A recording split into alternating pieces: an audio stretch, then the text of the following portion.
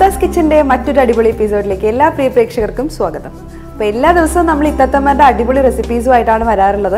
അപ്പോൾ ഇന്നും നല്ലൊരു അടിപൊളി ഡിഷ് തന്നെയായിട്ടാണ് ഞാൻ എത്തിയിരിക്കുന്നത്. അപ്പോൾ ഇന്നത്തെ നമ്മുടെ ഇത്താത്ത അസ്മത്തയാണ്. അസ്മത്ത, again welcome to Ithatha'S kitchen. Okay, അപ്പോൾ Ithatha'S കിച്ചണിലൂടെ ഒരുപാട് നല്ല നല്ല ഡിഷസ് ഇത്ത പരിചയപ്പെടുത്തി തന്നിട്ടുണ്ട്. അപ്പോൾ ഇന്ന് എന്താണ് നമ്മുടെ പ്രേക്ഷകർക്ക് വേണ്ടി പരിചയപ്പെടുത്താൻ പോകുന്നത്? ഇന്ന് crispy fried drumstick. Crispy fried ഡ്രംസ്റ്റിക്ക്. Okay, അപ്പം ചിക്കൻ ലെഗ് വെച്ചിട്ടാണ്. ഓക്കെ, അപ്പൊ ചിക്കൻ ലെഗ് വെച്ചിട്ടുള്ള ഒരു ക്രിസ്പി ആയിട്ടുള്ള ഒരു ചിക്കൻ്റെ ഒരു ഐറ്റം തന്നെയാണ് നമ്മൾ തയ്യാറാക്കാൻ പോകുന്നത്. അപ്പൊ എന്തായാലും ഇതിന് വേണ്ട ഇൻഗ്രീഡിയൻസ് എന്തൊക്കെയാണ്? ഇൻഗ്രീഡിയൻസ് ചിക്കൻ ലെഗ്, ഓക്കെ, അതിലേക്ക് തൈര്, കുരുമുളക് പൊടി, ഉപ്പ്, കുറച്ച് ലൈം ജ്യൂസ്. അത് എന്നിട്ട് നമ്മൾ ശരിക്കും കുറച്ച് നേരം 2-3 മണിക്കൂർ മാരിനേറ്റ് ചെയ്ത് വെക്കാം. എങ്കിലേ അതിന് നന്നായിട്ട് നല്ല ജ്യൂസി ആയിട്ട് കിട്ടുള്ളൂ. പൊരിച്ച് കഴിഞ്ഞാൽ നല്ല ടേസ്റ്റ് ഉണ്ടാവുള്ളൂ. അത് കഴിഞ്ഞിട്ട് നമ്മൾ ബ്രെഡ് ക്രംസ്, പിന്നെ കോൺഫ്ലേക്സും ഓട്സും കൂടി അതിലൊന്ന് നന്നായിട്ട് തട്ടിയെടുത്തിട്ട് ഫ്രൈ ചെയ്തെടുക്കണം. അപ്പോൾ ഫസ്റ്റ് നമ്മൾ ചിക്കൻ ഒന്ന് മാരിനേറ്റ് ചെയ്ത് വെക്കണം. അപ്പോൾ അതിന് വേണ്ടത് നമ്മൾ ഓൾറെഡി ഡ്രംസ്റ്റിക്ക് ചിക്കൻ്റെ ലെഗ് പീസ് ആണ് എടുത്തിരിക്കുന്നത്. അതിൽ തൈര്, ലൈം ജ്യൂസ്, പിന്നെ കുരുമുളക് പൊടി ഇട്ടിട്ട് മാരിനേറ്റ് ചെയ്ത്. ഓക്കെ, അപ്പം തൈര്, ലൈം ജ്യൂസ്, പെപ്പർ പൗഡർ ഇതെല്ലാം ആഡ് ചെയ്ത് നമ്മൾ ആ ചിക്കൻ ഒന്ന് മാരിനേറ്റ് ചെയ്ത് ഒരു 2 hours മാരിനേറ്റ് ചെയ്യാനായിട്ട് വെക്കുക. അപ്പോൾ നമ്മളിവിടെ ഓൾറെഡി മാരിനേറ്റ് ചെയ്ത് വെച്ചിട്ടുണ്ട്. അതിലേക്ക് കുറച്ചും കൂടി പെപ്പർ പൗഡർ ആഡ് ചെയ്യുക കുറച്ചുകൂടി. ഓക്കെ, അപ്പോൾ നമ്മൾ ഓൾറെഡി ചിക്കൻ മാരിനേറ്റ് ചെയ്ത് വെച്ചതാണ്. അതിലോട്ട് കുറച്ച് പെപ്പർ പൗഡറും കുറച്ച് ജിഞ്ചർ ഗാർലിക് പേസ്റ്റും കൂടി ഒന്നുകൂടി ഒന്ന് ആഡ് ചെയ്യണം. ഓക്കെ, അപ്പോൾ നമ്മൾ എഗെയിൻ നമ്മൾ പെപ്പർ പൗഡർ ആഡ് ചെയ്യുവാണ്. 2 ടീസ്പൂൺ. കുറച്ച് ജിഞ്ചർ ഗാർലിക് പേസ്റ്റ്.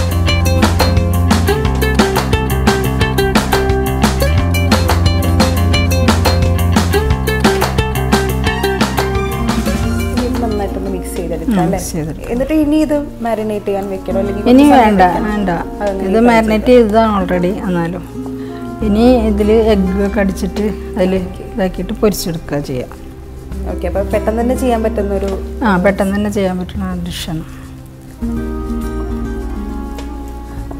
അപ്പോൾ നമ്മൾ ചിക്കൻ മാരിനേറ്റ് ചെയ്യുന്ന സമയത്തും പെപ്പർ പൗഡർ ആഡ് ചെയ്തിട്ടുണ്ട്. എങ്കിലും ഫ്രൈ ചെയ്തതിന് മുമ്പേ കുറച്ചിട്ട് പെപ്പർ പൗഡറും ജിഞ്ചർ ഗാർലിക് പേസ്റ്റും കൂടെ ആഡ് ചെയ്ത് നന്നായിട്ട് അതൊന്ന് തേച്ച് പിടിപ്പിക്കുക.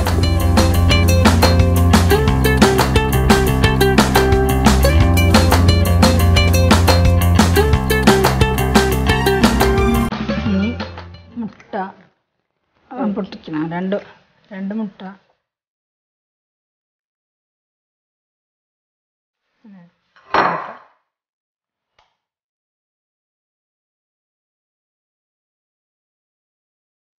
ഓക്കെ, അപ്പം നമ്മൾ മുട്ട പൊട്ടിച്ച് അതിൽ ഡിപ്പ് ചെയ്തെടുക്കാനാണ് ഒന്ന് ഇതാക്കണം.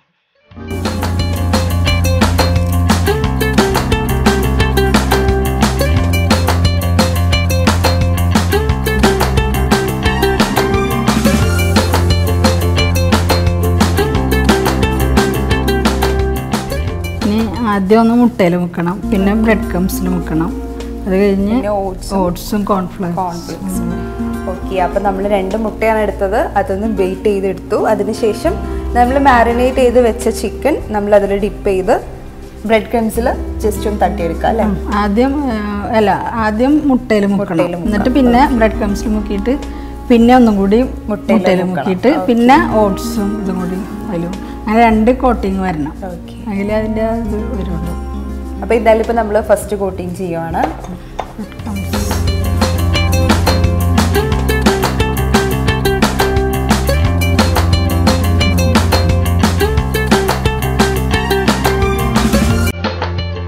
എന്നിട്ടൊന്നും കൂടി എഗ്ഗിൽ മുക്കണം. അത് കഴിഞ്ഞ് കോൺഫ്ലേക്സിൽ മുക്കണം. കോൺഫ്ലേക്സും ഇതും കൂടി ഓട്സും കൂടിയിട്ട്. ഓക്കെ, അപ്പോൾ നമ്മൾ ബീറ്റഡ് എഗ്ഗിൽ ആ ചിക്കൻ ഒന്ന് ഡിപ്പ് ചെയ്തെടുത്തു. അതിനുശേഷം ബ്രെഡ് ക്രംസ് ആ ചിക്കനിൽ കംപ്ലീറ്റ്ലി ഒന്നാക്കി. അതിനുശേഷം വീണ്ടും നമ്മൾ സെക്കൻഡ് കോട്ടിംഗ് ആയിട്ട് വീണ്ടും എഗ്ഗിൽ ഡിപ്പ് ചെയ്തതിന് ശേഷം കോൺഫ്ലേക്സും ഓട്സും അതിലൂടെ ഒന്ന് തട്ടിയെടുക്കാം.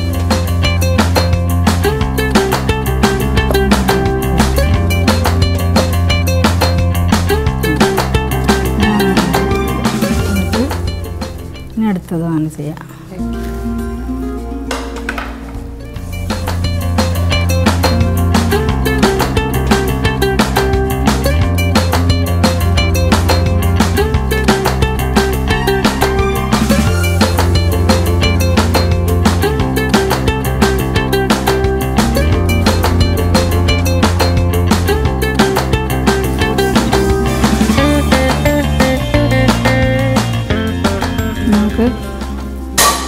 ഫ്രൈ ചെയ്യാം. എണ്ണ ചൂടാക്കാൻ വെക്കാം. എന്നിട്ട് അതിൽ ഓരോന്ന് പൊരിച്ച പോലെ എടുക്കും. അപ്പോൾ ഇനി നമ്മളിത് ഫ്രൈ ചെയ്തെടുക്കുവാണ്. ഇന്നിപ്പോൾ ഓൾറെഡി എല്ലാവർക്കും ഇങ്ങനത്തെ ജങ്ക് ഫുഡ് ഐറ്റംസിനോടാണല്ലോ കൂടുതലും താല്പര്യം. അപ്പോൾ അതുകൊണ്ട് തന്നെ എല്ലാവർക്കും പെട്ടെന്ന് ഇഷ്ടമാവുന്ന ഒരു ഐറ്റം തന്നെയായിരിക്കും ഇത്.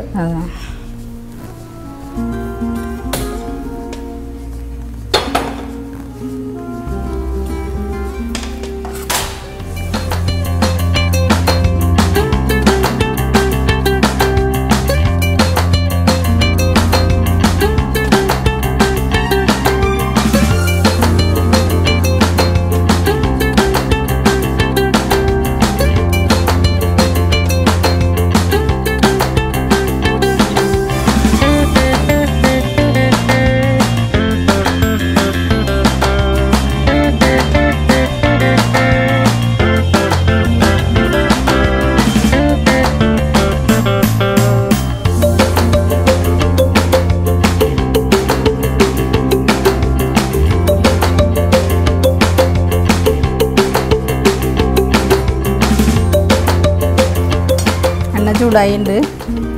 ഓക്കെ, അപ്പം നമ്മൾ എല്ലാത്തിലും ബ്രെഡ് ക്രംസും അതുപോലെ ഓട്സ് കോൺഫ്ലേക്സ് എല്ലാം തട്ടിയെടുത്ത് വെച്ചു. അപ്പോൾ ഇനി നമ്മൾ എണ്ണ ചൂടായി ഫ്രൈ ചെയ്തെടുക്കാം.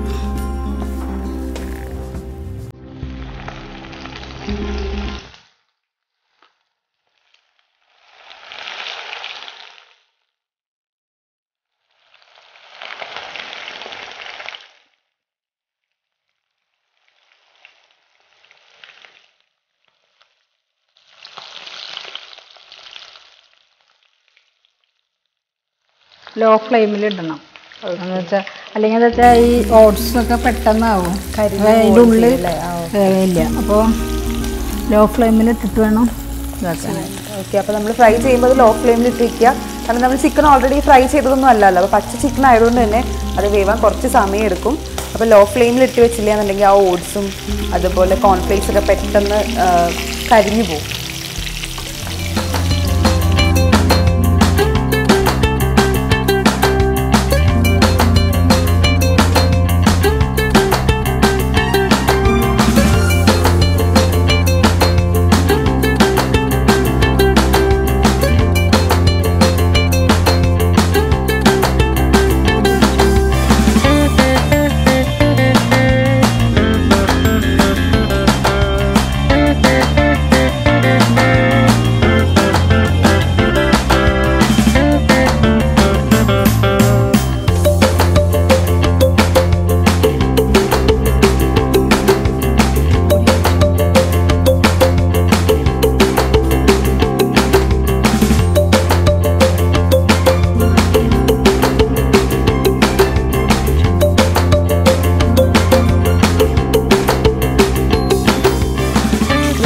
ഫ്രൈ ഡ്രംസ്റ്റിക്ക് ഇവിടെ ഓൾമോസ്റ്റ് ഫ്രൈ ആയി വന്നുകൊണ്ടിരിക്കുന്നുണ്ട്.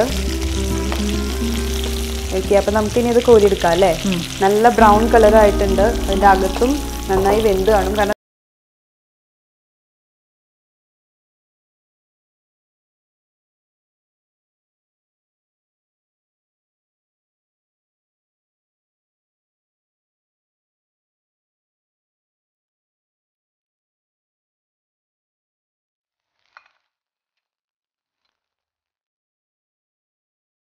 ഓക്കെ, അപ്പോൾ ക്രിസ്പി ഫ്രൈഡ് ഡ്രംസ്റ്റിക്ക്. ഓക്കെ, ഡ്രംസ്റ്റിക്ക് എന്തായാലും ഇവിടെ തയ്യാറായി. അപ്പം നമ്മളൊക്കെ ഇപ്പോൾ KFCയിലും മോൾസിലൊക്കെ പോയിട്ട് 100 rupees കൊടുത്തായിരിക്കും ഒരു പീസ് കഴിക്കുന്നുണ്ടാവുക. അപ്പോൾ അതാണ് വളരെ സിമ്പിളായിട്ട് ഇവിടെ അസ്മത്ത് നമുക്ക് തയ്യാറാക്കി തന്നത്. അപ്പോൾ എന്തായാലും നല്ല ചൂടാണ്. അപ്പോൾ ചൂടൊന്ന് തണുത്തതിൻ്റെ ശേഷം ടേസ്റ്റ് ചെയ്ത് നോക്കാം.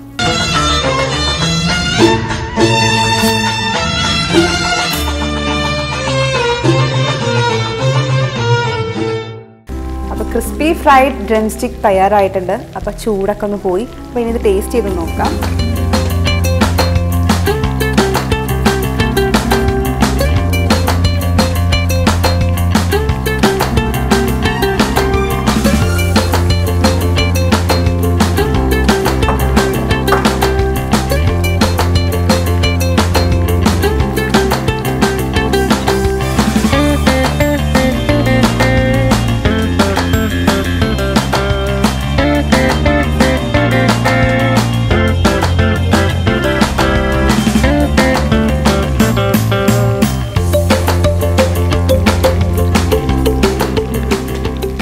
നേരത്തെ പറഞ്ഞ പോലെ തന്നെ നമ്മൾ പുറത്തൊക്കെ പോയി കഴിക്കുന്ന ആ ഒരു ചിക്കൻ്റെ ടേസ്റ്റ് തന്നെയാണുള്ളത്.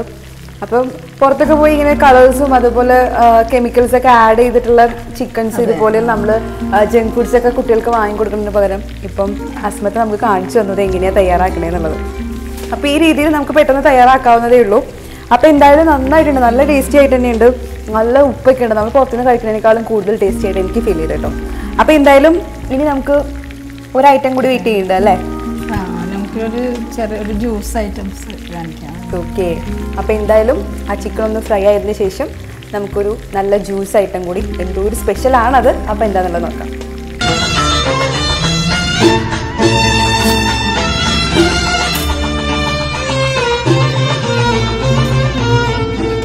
ക്രിസ്പി ഫ്രൈഡ് ഡ്രം സ്റ്റിക്ക് എന്തായാലും വളരെ ടേസ്റ്റി ആയിരുന്നു. അപ്പോൾ ഇനി നമുക്ക് ഒരു ജ്യൂസാണ് നെക്സ്റ്റ് ചെയ്യാൻ പോകുന്നത് പറഞ്ഞത്. അപ്പോൾ എന്തായാലും ആ ജ്യൂസ് ഒരു വെറൈറ്റി ആയിട്ടുള്ള ജ്യൂസാണെന്നുള്ളത് ഇൻഗ്രീഡിയൻസ് കാണുമ്പോൾ തന്നെ മനസ്സിലാവുന്നുണ്ട്. അപ്പോൾ എന്താണ് വെറും ഒരു ലൈം ജ്യൂസാണ് ഉണ്ടാക്കുന്നത്. അത് നല്ല കളർഫുൾ ആയിട്ട്, നാച്ചുറൽ കളർ, നമ്മൾ ഒന്നും ആഡ് ചെയ്യാതെ നാച്ചുറൽ ആയിട്ടുള്ള ഒരു ലൈം ജ്യൂസ് ഉണ്ടാക്കുന്നത്. അതും ഒന്നുമില്ല, ഒരു വെറും ചെമ്പരത്തി പൂ വെച്ചിട്ട് ലൈം ജ്യൂസ് നല്ല കളർഫുൾ ആയിട്ടുള്ളത് ആണ് ഉണ്ടാക്കാൻ പോകുന്നത്. അപ്പോൾ സിമ്പിളാണ്. ഓക്കെ, അപ്പോൾ സിമ്പിൾ ആയിട്ടുള്ള ഒരു ലൈം ജ്യൂസ് ആണ്. അപ്പോൾ ചെമ്പരത്തി പൂവാണ് അതിൻ്റെ മറ്റൊരു ഇൻഗ്രീഡിയൻറ്റ് എന്ന് പറയുന്നത്. അപ്പോൾ ഈ ചെമ്പരത്തി പൂ എന്താ ചെയ്യണമെന്നൊക്കെ ഉള്ളത് നമുക്ക് നോക്കാൻ പറ്റും. ചെമ്പരത്തി പൂവിൻ്റെ ഈ പെറ്റൽസ് എടുക്കുക, റെഡ് കളറിലെ അതെടുത്തിട്ട്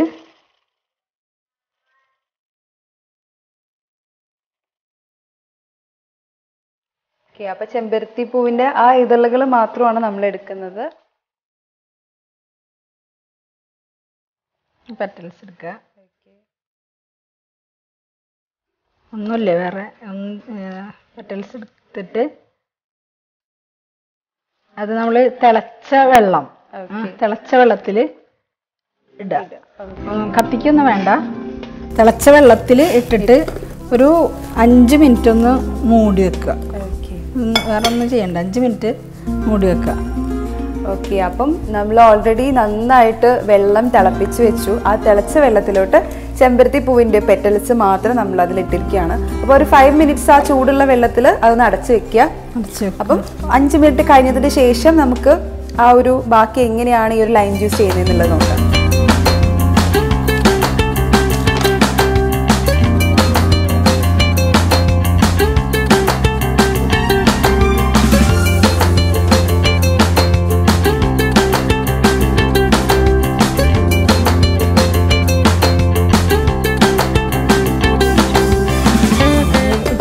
ചെമ്പരത്തിപ്പൂവ് ആ തിളച്ച വെള്ളത്തിലിട്ട് കഴിഞ്ഞപ്പോൾ അതിൻ്റെ കളറൊക്കെ അതിലേക്ക് ചെമ്പരത്തിപ്പൂവിൻ്റെ ആ കളറൊക്കെ ആ വെള്ളത്തിലാവും. എന്നിട്ട് അതിന് നമ്മൾ അരിച്ചെടുക്കണം. അപ്പോൾ എന്തായാലും നല്ല തിളച്ച വെള്ളത്തിലാണ് നമ്മൾ ചെമ്പരത്തി പൂവിൻ്റെ പെറ്റൽസ് ആഡ് ചെയ്തത്. അപ്പോൾ ഒരു 5 മിനിറ്റ്സ് കഴിഞ്ഞത് ഓപ്പൺ ചെയ്തപ്പോൾ ആ ചെമ്പരത്തി പൂവിൻ്റെ കളർ മുഴുവൻ വെള്ളത്തിലോട്ടായിട്ടുണ്ട്. ഒരു ബ്ലൂ കളറാണ്, ബ്ലൂ കളർ വെള്ളമാണ്. ഫ്ലവറിൻ്റെ സൈഡ്സ് ഒക്കെ ഓൾമോസ്റ്റ് ഒരു വൈറ്റ് കളർ. ആ കളേഴ്സ് മൊത്തം വെള്ളത്തിലോട്ട് ഇറങ്ങിയിട്ടുണ്ട്. അതിനി ഒന്ന് ആറിയതിന് ശേഷം ഒന്നുകൂടെ അരിച്ചൊഴിക്കണം ഗ്ലാസ്സിലേക്ക്. അപ്പോൾ നമ്മൾ നല്ല തിളച്ച വെള്ളത്തിലായിരുന്നു ഇട്ടത്. അപ്പോൾ അതിൻ്റെ ചൂടൊന്ന് കുറച്ച് പോയതിന് ശേഷം നമുക്ക് ചെമ്പരത്തി പൂട്ട് ആ വെള്ളം ഒന്ന് അരിച്ചെടുക്കാം.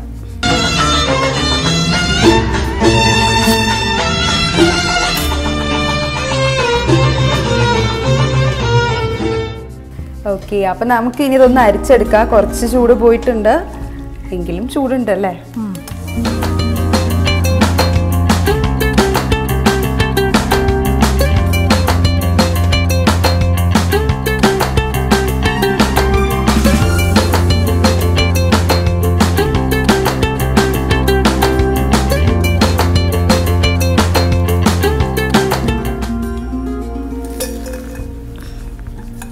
ഇതാണ് ആ ചെമ്പരത്തിപ്പൂവിൻ്റെ ലൈനി.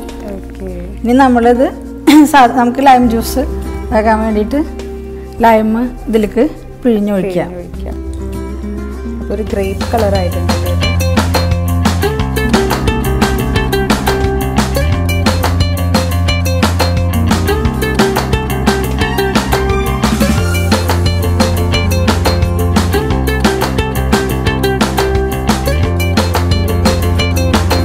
കാണാൻ തന്നെ നല്ല കളർഫുൾ ആയിട്ടുള്ളൊരു ലൈം ജ്യൂസ് ആണ്. നമ്മൾ സാധാരണ ലൈം ജ്യൂസ് ചെയ്യുന്ന പോലെ തന്നെയാണല്ലേ ബാക്കിയൊക്കെ ചെയ്യുന്നത്? വേറെ ഒന്നുമില്ല അതില്. വേറെ കളർ ആഡ് ചെയ്ത് നമ്മള് അത് കളറൊക്കെ ടാങ്ക് അതൊക്കെ കലക്കണതിന് പകരം ഇത് നമ്മൾ നാച്ചുറൽ ആയിട്ടുള്ള കളർ നല്ല കളറായിട്ട് ഇതിന് പഞ്ചസാര ആഡ് ചെയ്തിട്ട്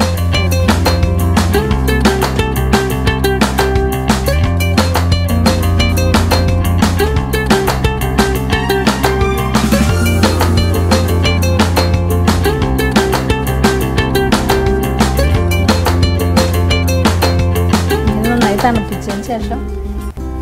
ഓക്കെ, അപ്പം വളരെ പെട്ടെന്ന് തന്നെ നമ്മളിപ്പോൾ ലൈം ജ്യൂസ് എന്ന് പറയുമ്പം നമുക്ക് കുറച്ച് സെക്കൻഡ്സ് കൊണ്ട് തന്നെ തയ്യാറാക്കാൻ പറ്റുന്ന ഒരു ജ്യൂസ് തന്നെയാണ്. അപ്പൊ അതിലോട്ട് നമ്മൾ നാച്ചുറൽ കളറായിട്ട് ചെമ്പരത്തി ജസ്റ്റ് ഒന്ന് തിളച്ച വെള്ളത്തിൽ ആഡ് ചെയ്തു. അതിന്റെ കളറൊക്കെ ആ വെള്ളത്തിലേക്ക് ഒന്ന് വന്നു. എന്നിട്ട് ലൈം നമ്മൾ അതിൽ പിഴിഞ്ഞൊഴിച്ചു, പഞ്ചസാര ഇട്ടു. ഇപ്പൊ നല്ല ചൂടുണ്ട് അത്. അപ്പൊ അതൊന്ന് തണുക്കാനായിട്ട് വെക്കാം. എന്നിട്ട് തണുത്തതിന് ശേഷം നമുക്ക് സെർവ് ചെയ്യാം അല്ലേ? ഓക്കെ.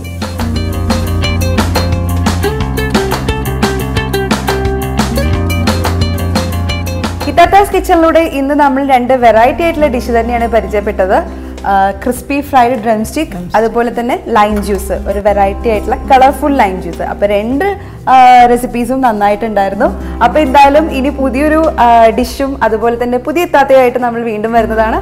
അപ്പൊ എന്തായാലും അസ്മത്ത, ഇപ്പൊ നമുക്ക് ബൈ പറയാം. It's me Saleela signing off.